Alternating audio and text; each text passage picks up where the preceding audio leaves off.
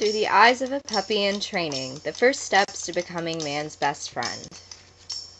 At the International Canine Narcotics Detection Foundation, ICNDF, it is an obedience training day for the German Shepherd dogs who were bred there. Many of the young pups are quite new to this and see the class through new eyes, taking in as much information as they can. The class presents many challenges for the young pups, and even the experienced older dogs have time to goof off, have fun, and joke around.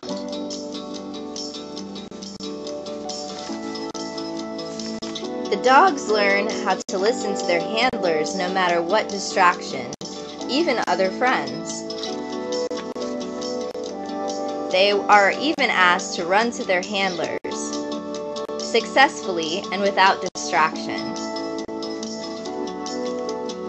The challenges are difficult, but there is always time for rest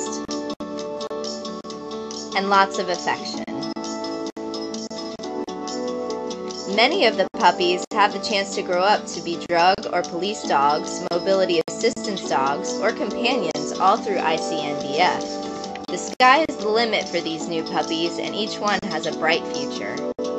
After class is finished, it's time for the puppies to socialize and play to get exercise. But at the end of the class, they have learned so much, and it's all thanks to the trainers at ICNDF who provide stepping stones for these puppies to become man's best friend and friends for life.